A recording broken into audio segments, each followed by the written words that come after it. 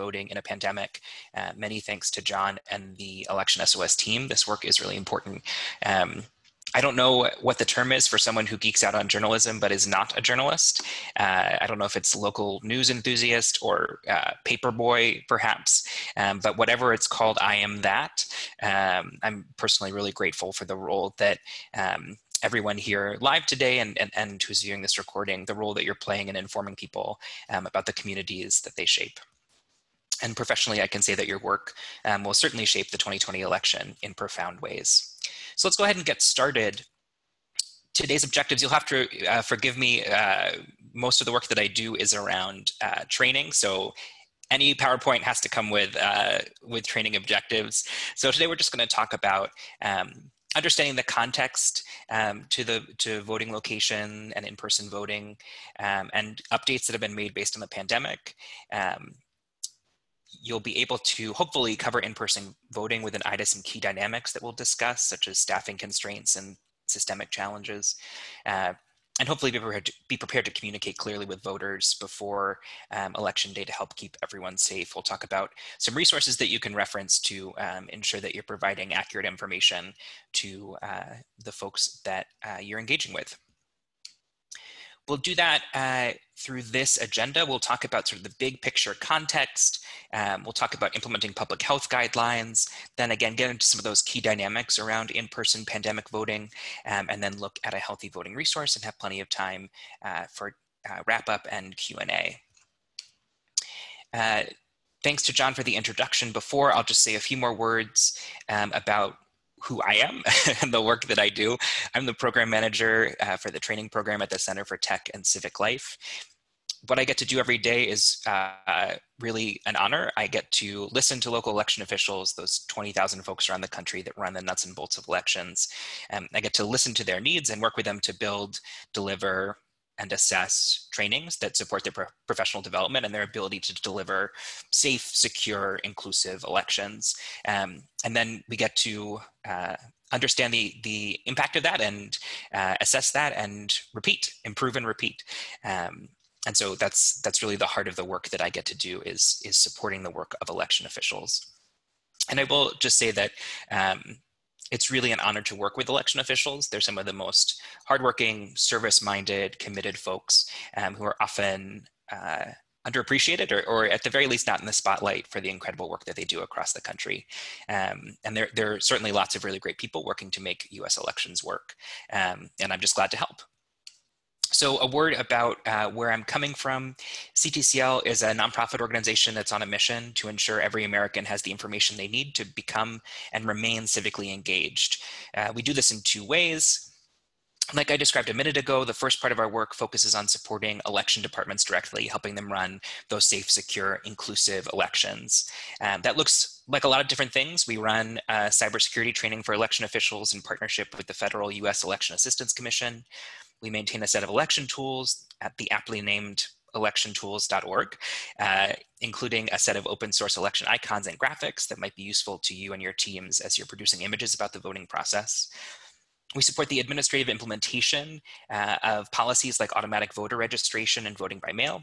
And we lead a national network of election officials and publish a monthly newsletter highlighting election administration best practices called Electricity. And we get to offer trainings on a wide variety of topics, including a recent 12-part series on COVID-19 responses for election officials that I'll be drawing on today. The other part of our work, and forgive me for taking more than a minute on this, CTCL manages the largest national data sets answering the questions, what's on my ballot and who represents me? We work with Google, Facebook, and other organizations, big and small, to put that accurate election information in front of voters. We also have additional data sets that append that election information with stats like race and gender of candidates and elected officials produced for groups like the Reflective Democracy Project. So that's a little bit about us. We're based in Chicago, though we have folks across the country. Yeah, it's really exciting to partner with Election SOS to be talking to you today. So let's talk about the context for pandemic elections, kind of the big picture here. And I'm going to focus on three pieces. One, perhaps this is self-explanatory, but the specifics matter. There is a key relationship between vote by mail and in-person voting. And that essentially what we're what we're seeing is election officials running 2 simultaneous unexpected elections at the same time. So I joke that the answer to almost every question about election administration in the United States is it depends. And what I mean by that is that because of the federal system, basically where most of the power for elections is held by localities and states, over 8,000 different jurisdictions hold election authority. There's very little consistency across townships, counties, states. So it's hard to talk about the US election system as a whole. It really depends on the specific jurisdiction that we're talking about. So an example of that, if someone is asking, can I cast my ballot at any voting location in the county, in my county, that depends. This map is from the National Vote at Home Institute, which is one of the primary organizations that provides technical assistance for implementation of vote at home and vote by mail policies. What the map is showing is that some states have a fully vote at home system, which means that voters are automatically sent ballots to their homes without requesting them every election. And that ranges back the other direction towards states where you actually require, you're needed to provide an excuse related to health concerns or other reasons why you'll be out of the jurisdiction for election day in order to get and cast an absentee ballot. So and then the states range from those polls across and in between. For some states, especially in those vote at home jurisdictions like Colorado and Utah and Washington and Oregon, California, Hawaii, though everyone sent a ballot, they also have county-wide vote centers that allow folks to, on election day and often for the week or two before, come in person to cast a ballot. And those vote centers are open to anyone in the jurisdiction. There are no neighborhood precincts. You don't have to go to the church around the corner or the elementary school down the block. You can go to any county. That's not the case in lots of other states, in most other states. Aside from early voting, on election day, most folks have to go to the one neighborhood precinct that they are assigned to and are unable to vote at other precincts, at least through standard methods. So one example of how it depends on the jurisdiction, what the voter experience is like. Another question is, do I need to provide identification at the polls? This ranges significantly from state to state. So this is one example. This is actually just a screenshot from a website here in Cook County, Chicago. Voter ID requirements range state to state, but they also change depending on your circumstances, even within a county.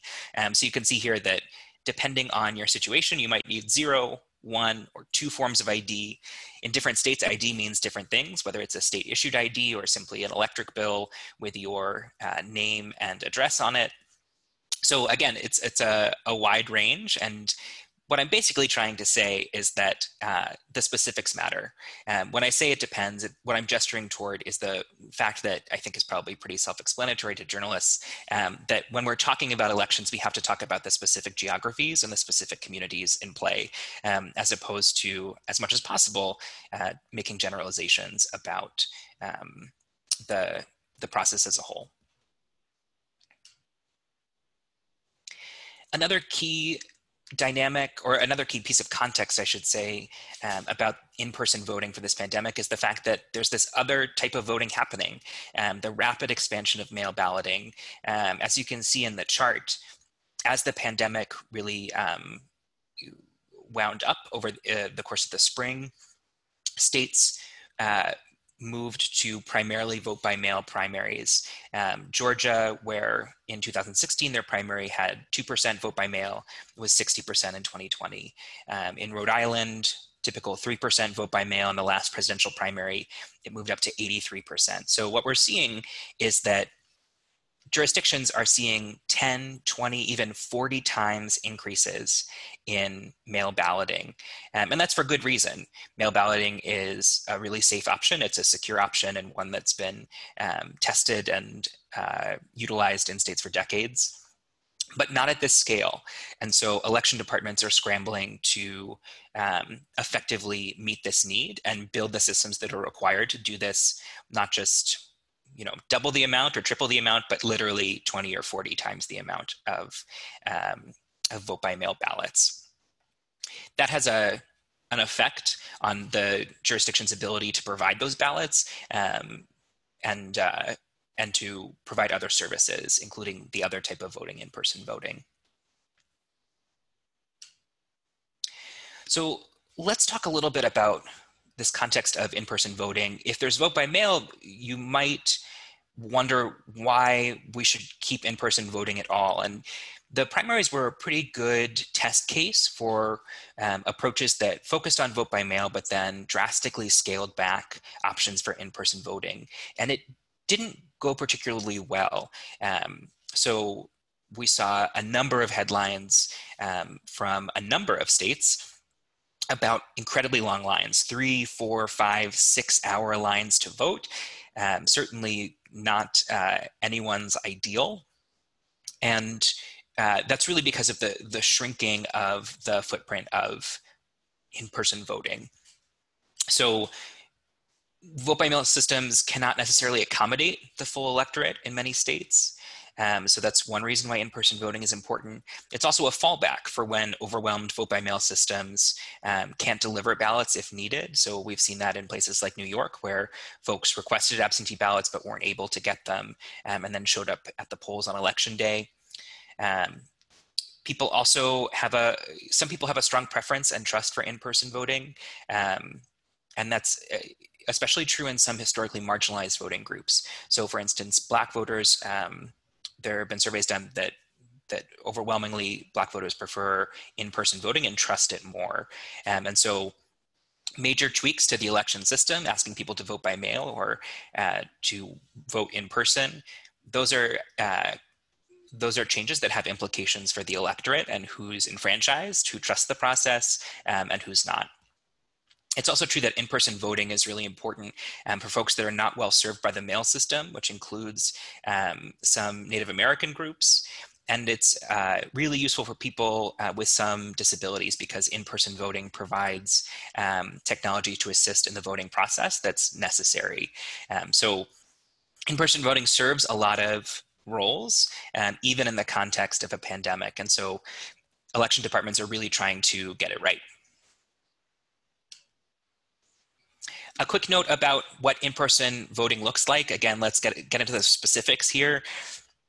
In-person voting can look like your traditional neighborhood precinct, right? I vote when I vote in person at the church on the corner of my street. You might vote in the local community center or the cafeteria of a school, or a number of other different community locations. That's typical, right? Increasingly, because of poll worker shortages, we'll see combined precincts. So essentially multiple neighborhood precincts just in one big gymnasium or one place where you can use fewer poll workers to manage more people. There's also, of course, in some states, early voting sites and super centers, which allow for folks to cast their vote before election day and to do it in a centralized location. We're also seeing things like arena voting. So this is pretty new. This is a 2020 trend that large athletic groups, large sporting groups are turning over the keys to their stadiums and arenas to serve as polling locations. This provides more resources, often more staff, more spacing, more social distancing space available. But it also presents some challenges.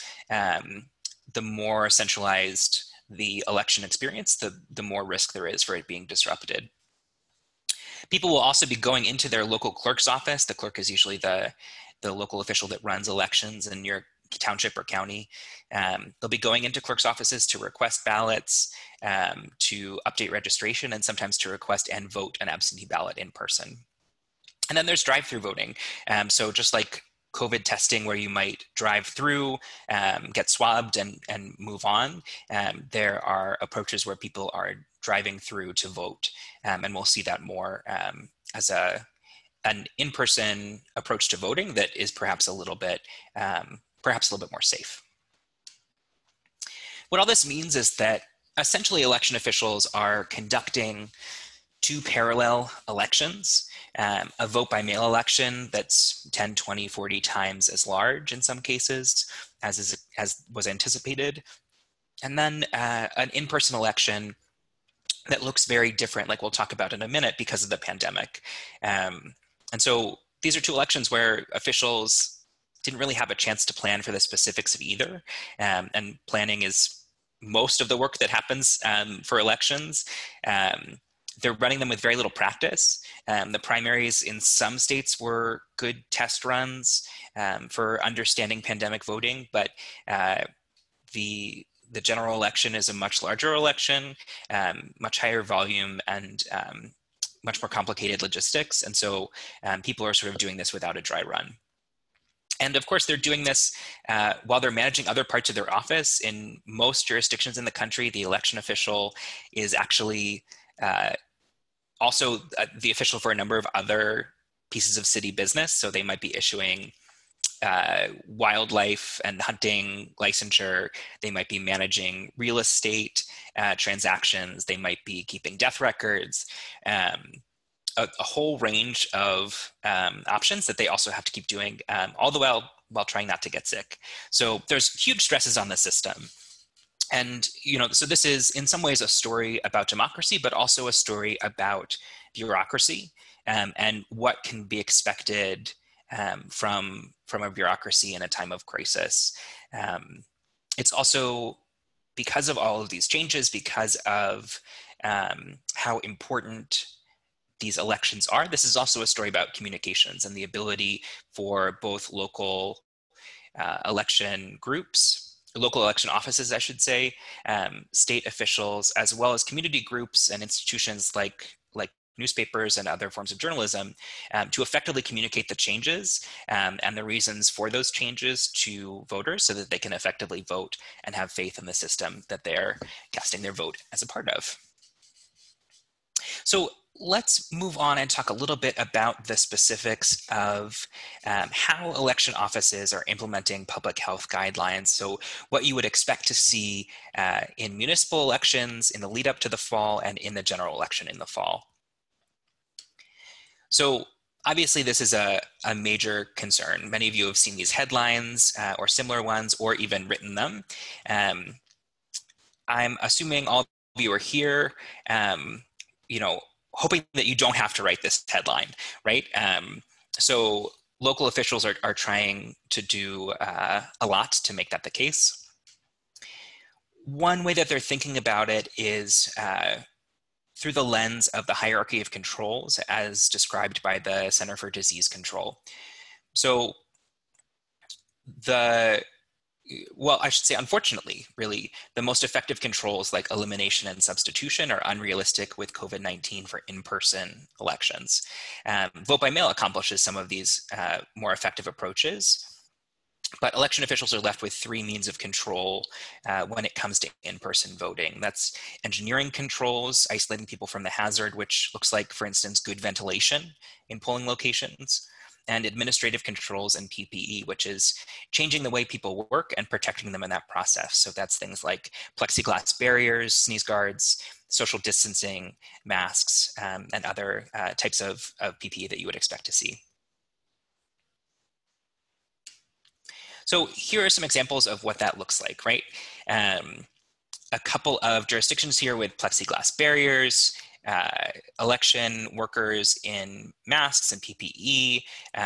In the picture on the right, we're seeing folks socially distanced and separated by sneeze guards. So really changes to the process that are intended to keep both workers and voters safe. The CDC guidelines for polling places are similar to what you'd expect for other places that see large volumes of people. So maybe like a grocery store or something like that. The guidelines include replacing shared objects. So whereas in the past you might have marked your ballot with a pen and then given that pen back, no one wants you to give that pen back anymore. So replacing those shared objects with single-use single-use objects, providing ventilation, as I mentioned, modifying layouts to provide for social distancing, longer lines, creating physical barriers, and then disinfecting voting equipment. Local election offices are also ramping up their efforts to communicate with voters and the key constituencies that they work with. So this is an excerpt from a fact sheet for election workers from the Oregon Secretary of State, talking through some frequently asked questions about how the Secretary of State and the local election authorities are keeping voters and election workers safe.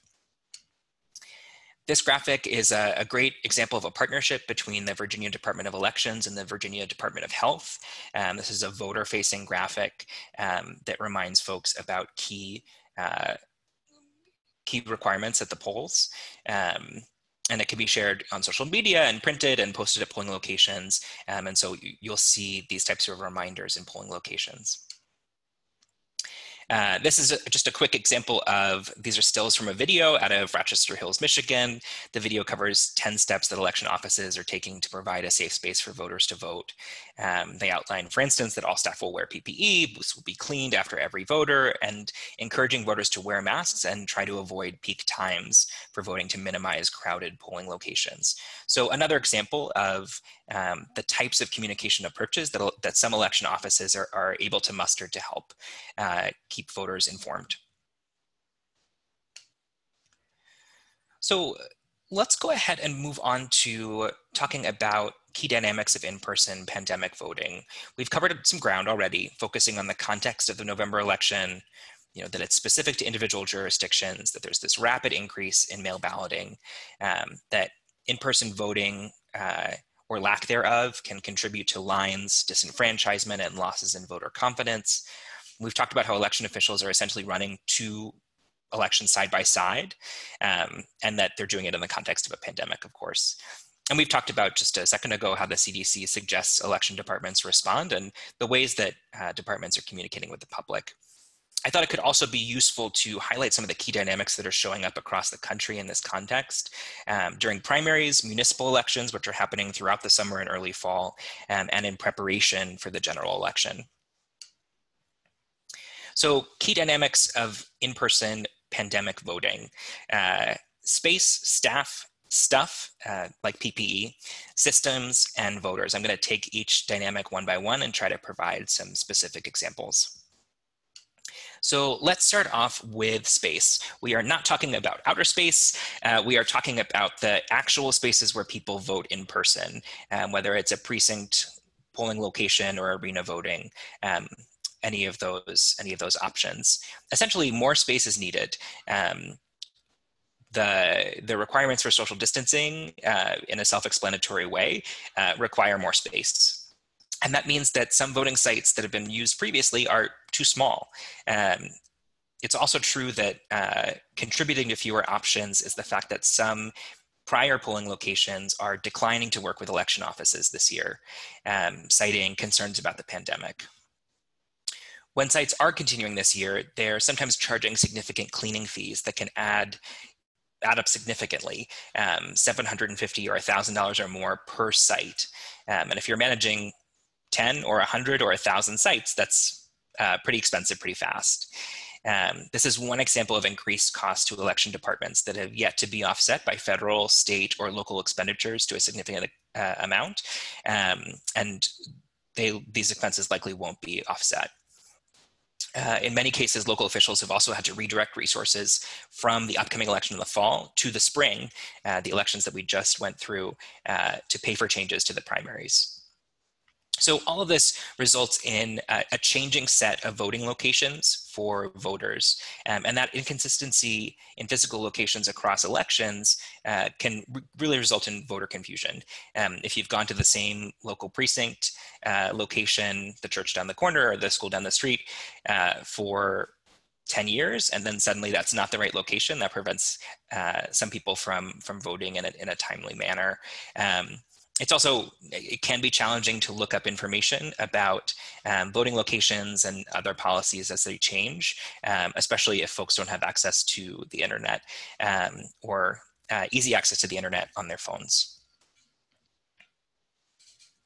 One additional dynamic here that I'll just mention before moving on is the impact of pandemic-related location changes on elderly voters. So many neighborhood voting locations have been moved out of senior care facilities since bringing in other people from the neighborhood, entering the building, potentially bringing the virus with them is a significant health risk to an already at-risk population.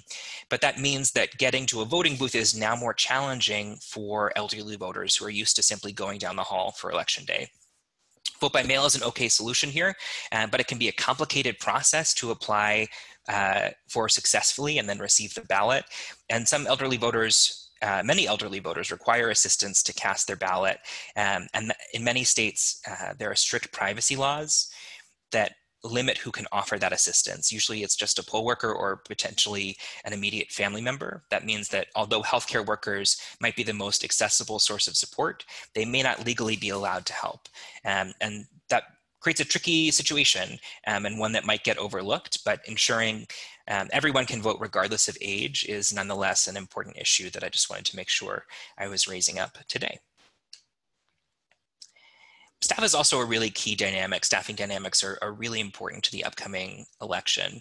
So election workers are the largest single day workforce in American life, period, in any general election year. And seasonal workers who might work for more than a couple of days, a couple of weeks or a couple of months around election day are also crucial for managing vote by mail and central counting facilities where all the ballots go at the end of the night. Unfortunately, because of the pandemic, there have been profound reductions in election workers stepping up to serve, and especially experienced election workers. So we're talking to some jurisdictions where they expect 2/3 to 3/4 of their election workers in the fall to be first-time election workers, which is exciting in terms of bringing new people into the process. It's also really challenging because elections are complex to run. And the more experienced election workers can be, the less likely they are to, the less likely voters are to run into issues on election day.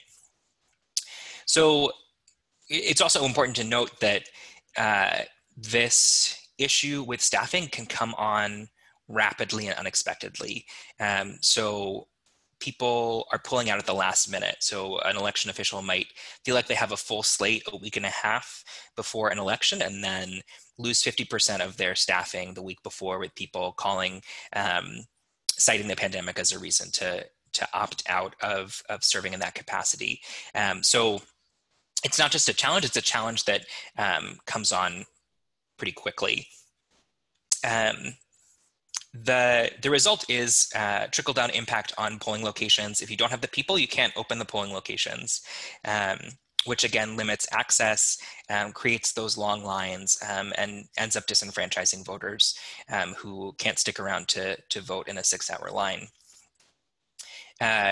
In a second, I'm going to talk about some interesting approaches to solving this problem, but I would just note for everyone listening that the best way to learn about elections is that you should be a poll worker. There are still primaries and municipal elections leading up to election day, and serving as a poll worker is the best way to learn about the election process in the United States, and they'd be lucky to have you, anyone on this call. And at the very least, election workers are people you should be hearing from, their experience of how election day goes. So talking about poll workers, there are a lot of different and creative approaches that folks are taking to recruit enough poll workers to maintain the standard in-person voting footprint for the general election. So that looks like partnerships with local public health offices and offices of emergency management. The Medical Reserve Corps, which was formed after 9/11, includes about 175,000 people across the country that volunteer to provide service in the context of medical crises. Folks are reaching out to veterans groups and in some cases working with active National Guard members. There's some real challenges there. Seeing uniformed military adjacent folks at the polls is not just bad optics, but it's a really it is an example of what you would look for and try to prevent in an election anywhere in the world. So when the National Guard is serving, they're typically doing it in plain clothes and not interacting with voters directly, but managing some of the health guidelines like cleaning machines and that sort of thing. But it's a tricky balance to want to staff polling locations and then to have a kind of fraught option for doing that. In addition, election departments are partnering with nonprofits, where nonprofits will get the staffing for an entire precinct. They'll adopt a precinct, and then the money that those volunteers would have made as poll workers is then donated back to the nonprofit, so it can be a fundraiser. And on the flip side, some companies are doing something similar, having their employees staff the polls and then having the money that would go to those volunteers go to a charity of the company's choice.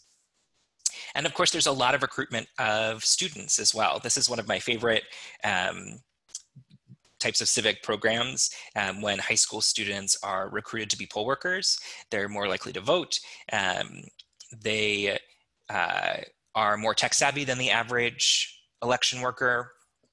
They're more likely to be bilingual or multilingual and able to support language access for people in their communities. And they have the stamina and energy to work a 14 or 16-hour day, which is typically what an election worker is asked to do.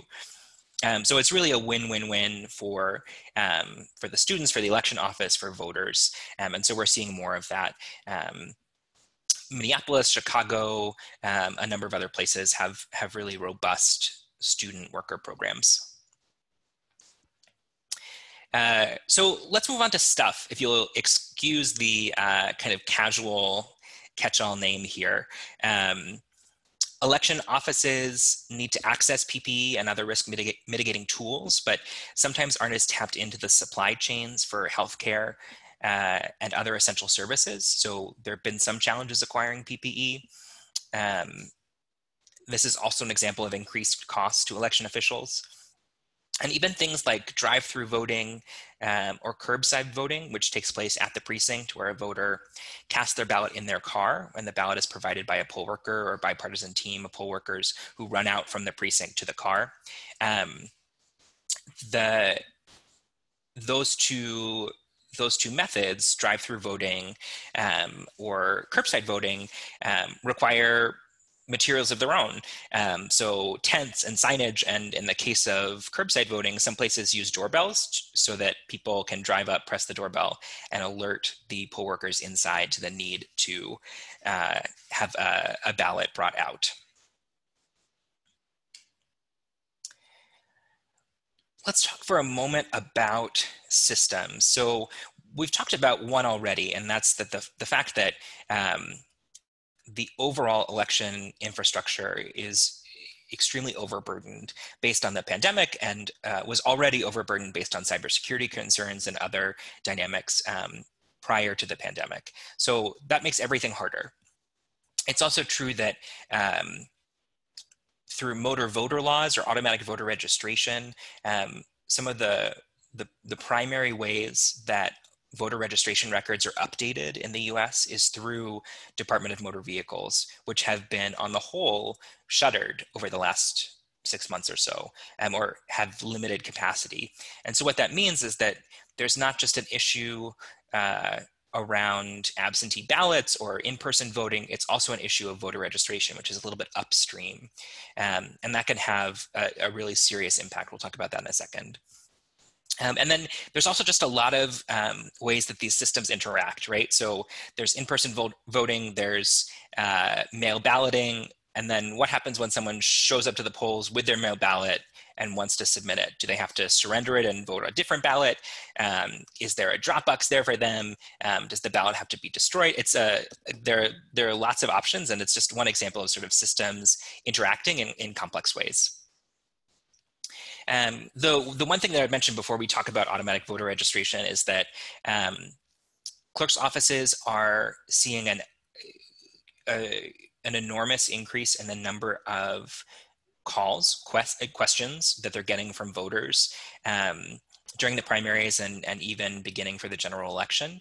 Voters concerned about in-person voting, the pandemic, voting by mail, lots of questions about how to effectively fill out a ballot. And some cities are even moving to call centers to have the ability to effectively staff all of those questions. And I raise that up just because if you are a journalist looking to understand some of the questions that are coming from your community about the voting process, working with local election officials and their call centers to understand where the primary questions are coming from might be an interesting way to speak to those needs in the context of the stories and the work that you're producing. Okay, so in terms of systems, more specifically automatic voter registration, major decreases, 50, 60, 70% around voter registration. So what does that mean? In person, it means that voters won't have been receiving educational and informational mailings from election offices. And campaigns and get out the vote organizations also won't have accurate data. And so neither the election office nor third parties can help turn people out on election day. There'll be more same-day registration on election day in states that allow that, which is good, but it's also time-consuming, increasing the length of lines. And it will also mean more turned-away voters who are not registered in the correct locations, which is something that no one wants to see.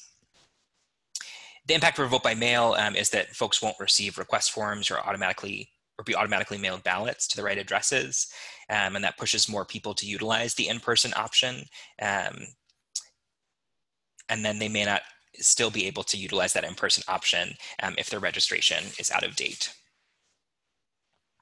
So an important and potentially somewhat undercovered dynamic.